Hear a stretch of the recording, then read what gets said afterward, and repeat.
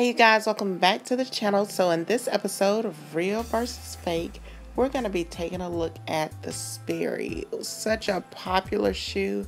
It goes with everything and it is the go-to shoe whether you're at a formal or informal event. It kind of puts a different spin on your outfit, but they are quite pricey. So these are some of the things to be on the lookout for when you're shopping for that oh so popular Sperry shoe. Now, if name brands matter to you, then there's a lot of branding on this shoe. Look closely at the eyelet. You can see the Sperry branding on it. And then if you turn over to the back of the shoe, there is the Sperry topsider branding on the back of the shoe. Of course, the bottom of the shoe has the branding as well.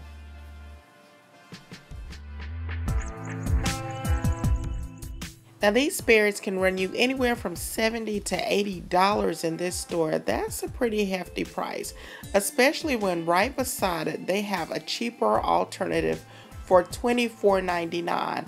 Now if you take a look at this shoe, from far away you can't tell. Now if you look up close, you'll see there's the branding on the back, and if you turn it over and look at the eyelet of the shoe, there's no branding there. But if you have this on with a pair of khaki pants, you could get away with this and you'd keep an extra 50 bucks in your pocket.